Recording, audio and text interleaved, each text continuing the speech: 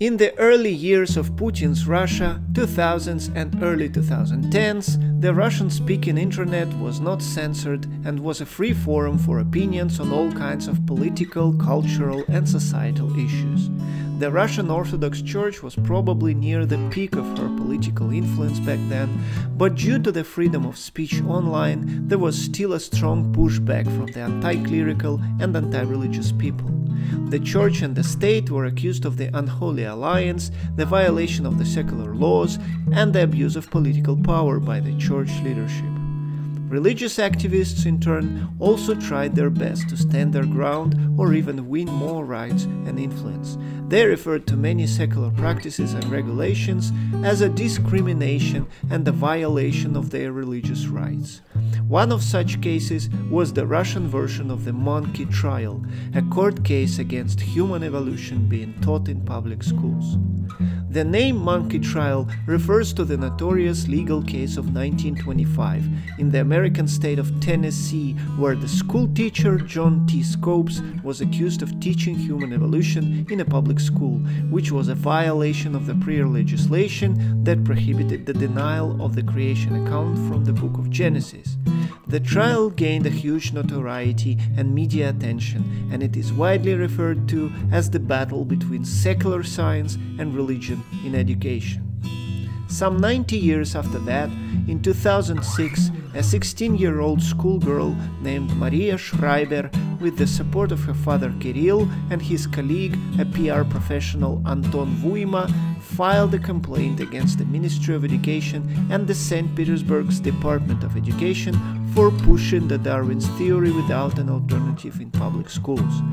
The plaintiff claimed that the course book on biology insulted the religious feelings of Maria. Her team demanded to offer theories of the origins of man alternative to evolution because they believed that children should be entitled to different positions. During the trial, both sides invited experts to testify for their positions.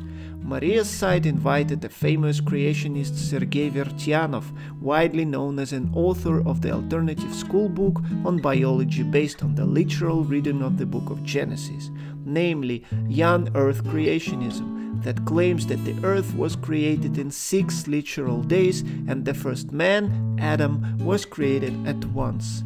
This view denies not only human evolution, but biological and geological evolution in general, and claims that the Earth is about 7,000 years old. One of the witnesses from the defendant's side was one of the actual authors of the book that allegedly triggered Maria's religious feelings, Professor Sergei Mamontov. He denied all the accusations. Eventually, in 2007, the court rejected Maria's demands.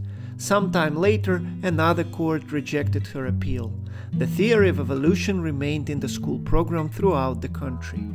The trial gained national attention and was widely discussed in the media and online by the supporters of both sides. However, despite the growing influence of the Russian Orthodox Church in secular education, hard sciences have not been much affected.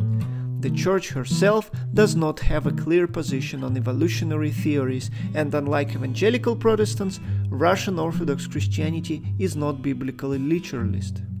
Social sciences and humanities in the Russian academia are deeply infiltrated by the loyalist and patriotic ideas.